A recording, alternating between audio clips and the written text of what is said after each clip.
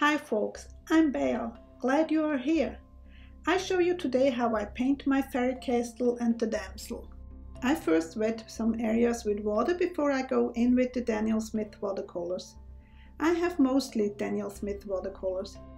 The watercolors gonna be my first layer, so I don't worry too much about the outcome. Just the basic coverage for the moment is fine with me. Over at my blog in the free member area, you can see a longer version of this video. I show also how I sketch the scenery. There are also free printables over there. Not for this specific picture, but just go and see yourself. It takes a while to finish such a piece, so I did speed it up 4 times and did edit out a bit.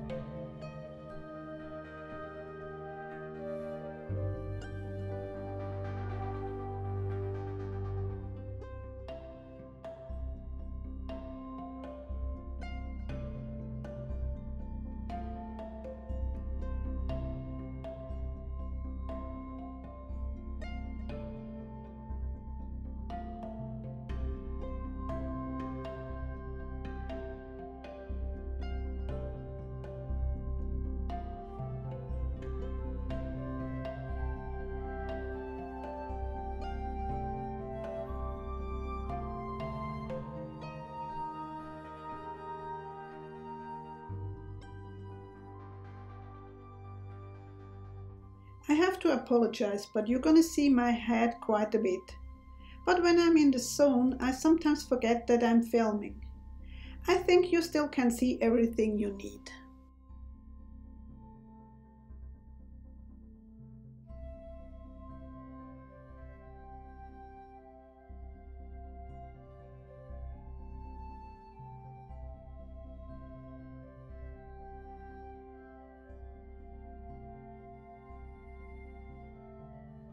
And some of you know already that I change my mind while working, so don't hang on this color for her dress.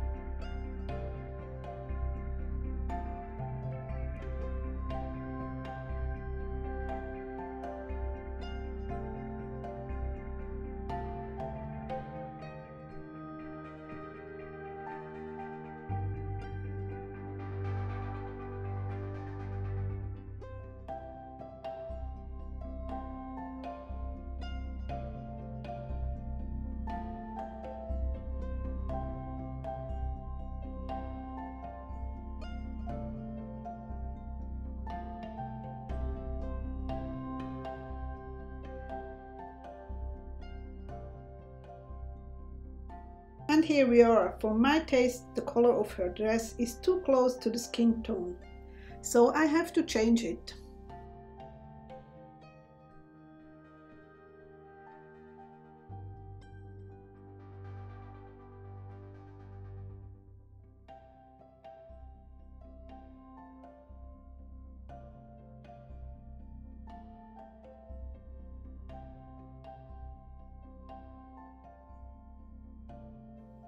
The first layer with watercolors is done.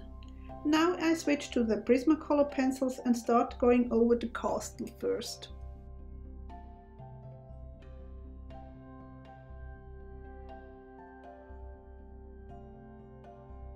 As you can see, I make small circular motions. And so you know, I don't press, I go over very lightly.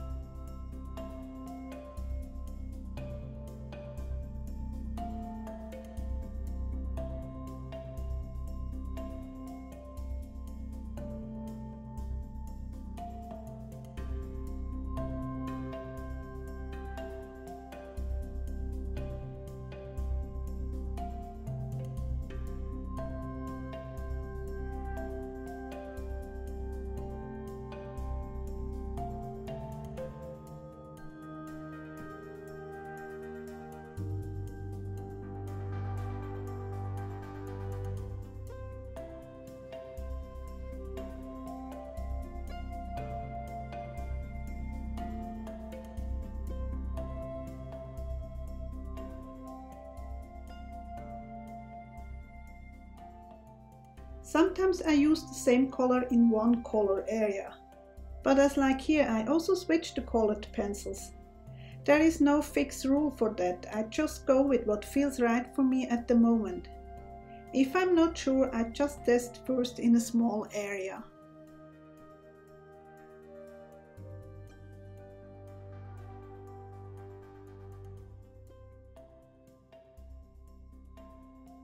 As a next layer, I want to use the border of this napkin and the butterflies. To make them blend in better, I tear the edges.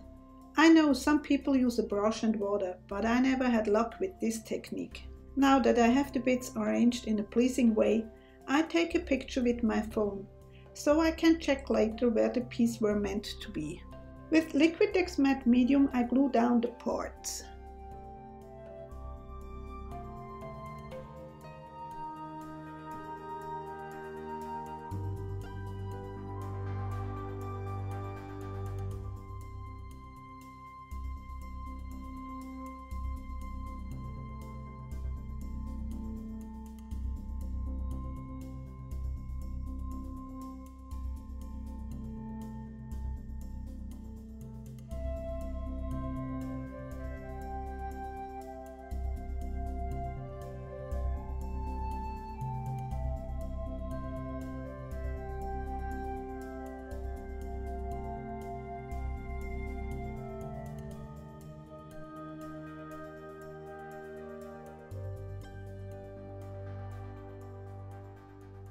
Next, I went over the whole page with Liquitex to seal it before I go on to the next layer.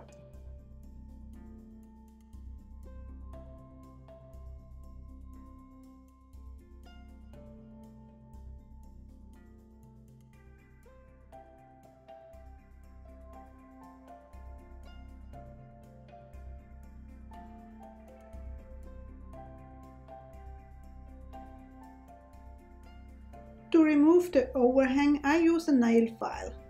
It is easier for me than trying to cut right on the edge.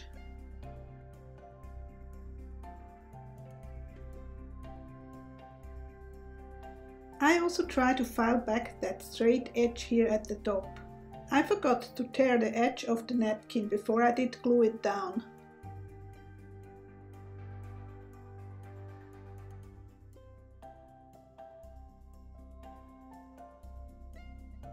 Next, I added some dripping with watercolors. I let it run from the top and wiped off any unwanted part with a paper towel.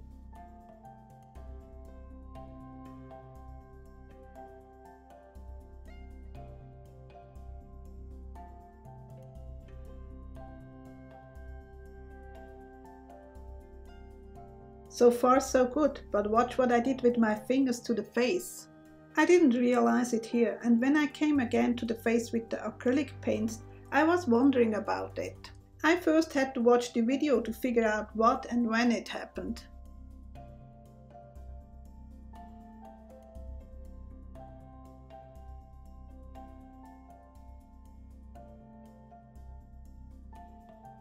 Next, I went over with my skin tone.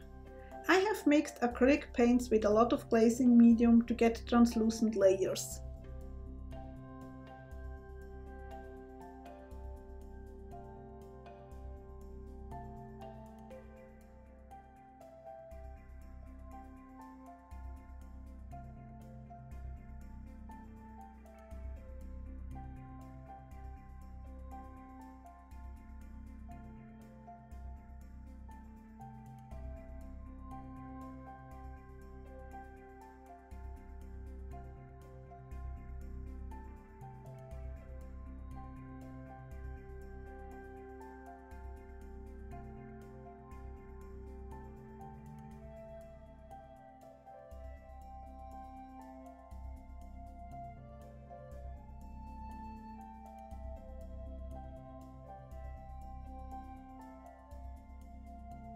For more details, I go over the lines again and make them a little stronger.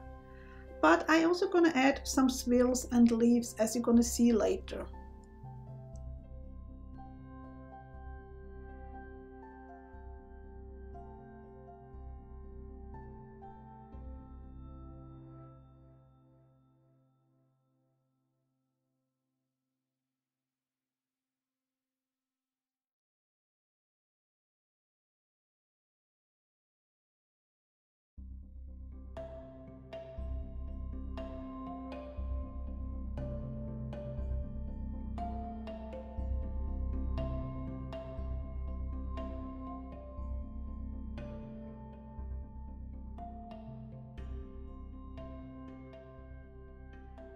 I also sketched a little necklace for her, first with a pencil and then with the pen.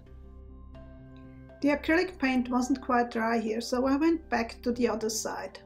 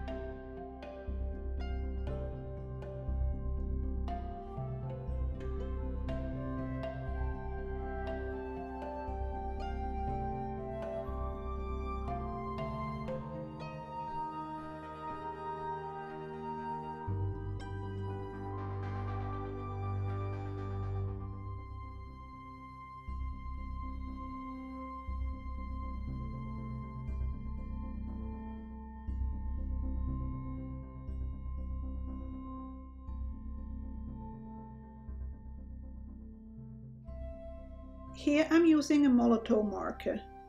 It is acrylic paint and the pen comes in different sizes and can be refilled.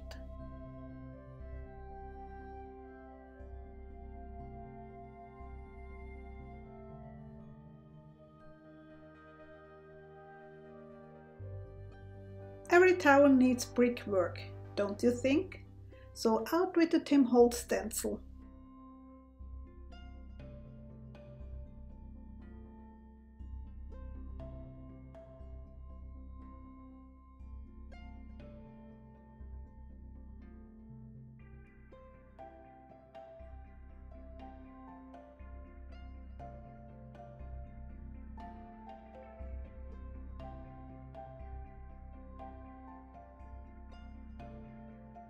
The white Molotov marker was just to make the colors of the border pop. Going over the dark with the pit pens wouldn't work.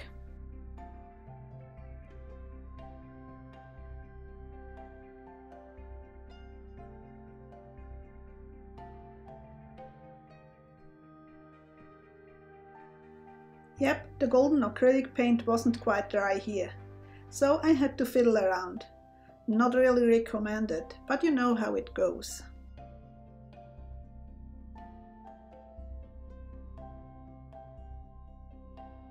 There was something missing here, so out again with the pencil. Some sort of flower, tree, whatever you want to call it.